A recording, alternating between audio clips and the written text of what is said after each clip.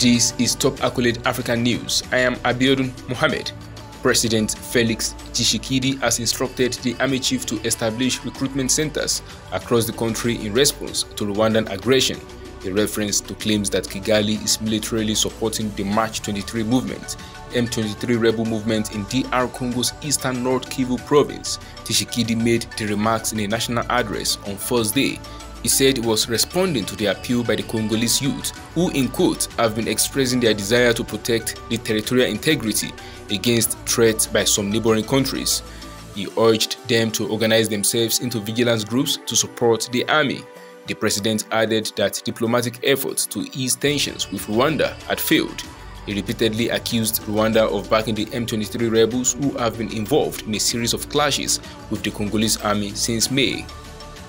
Pilots at Kenya's national airline, Kenya Airways, will embark on strike this Saturday, union officials have announced. The action comes days after the expiry of a 2-week strike notice issued by the pilots' union, who are demanding that the airline resumes contributions to their retirement fund. The Kenya Airline Pilots Association (KAUPA) says their members will not report for duty at the Jomo Kenyatta International Airport in Nairobi from Saturday. It is the largest airport in the country and the 4th busiest in Africa. The union's 14-day strike notice expired on Wednesday, but operations at the airline remained uninterrupted on Thursday. 2 Kenya airport workers and a police officer have won praise after returning a bag carrying about $19,000 and other valuables to a British tourist. The tourist was in a group that had just returned from a safari at Masai Mara Game Reserve when he lost the bag at Wilson Airport in the capital, Nairobi. The airport workers and policewoman found the bag and screened it for explosives before the owner was contacted. He said he had carried the substantial amount to facilitate his group's movement and comfort. The airport's security supervisor, Joseph Kabangi, told the local Citizen TV that integrity is a core value among staff at the airport. 12 Tunisian policemen have been jailed for 2 years over the death of a football fan. 19-year-old Omar Labidi drowned in a stream in 2018 while trying to escape as the police chased a group of fans to the edge of the stream.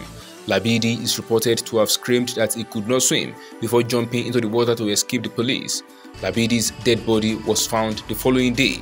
Witnesses say they had heard officers shout at him, in quote, "You just have to learn how to swim," which has since become a rallying cry on social media with the hashtag #ApprendAnaga used by people seeking justice for police abuses. The victim's family has said they will appeal against the sentence, calling the conviction for manslaughter a charade of justice. That is the size of Top Accolade African News. You can follow us on our social media platforms as displayed on your screen.